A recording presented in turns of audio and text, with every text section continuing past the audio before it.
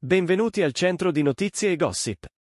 Prima di entrare nelle novità del giorno, un mi piace e la vostra iscrizione al canale sono per noi segni immensi di apprezzamento. Grazie di cuore. Oggi, purtroppo, dobbiamo affrontare una notizia molto triste che riguarda il mondo della musica italiana. Solo poco tempo fa abbiamo appreso che Franco Tozzi, fratello maggiore del rinomato cantautore Umberto Tozzi, ci ha lasciati all'età di 79 anni. È davvero una grande perdita per il panorama musicale.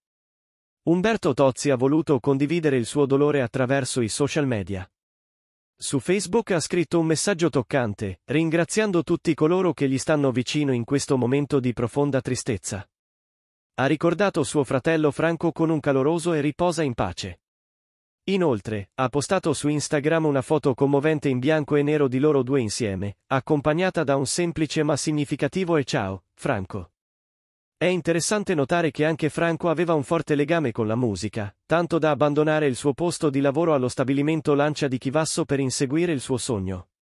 E il suo talento non è passato inosservato. Nel 1964, ha trionfato al Festival di Castrocaro con "E due case due finestre". L'anno successivo, nel 1965, ha avuto l'onore di partecipare al Festival di Sanremo insieme a Johnny Dorelli.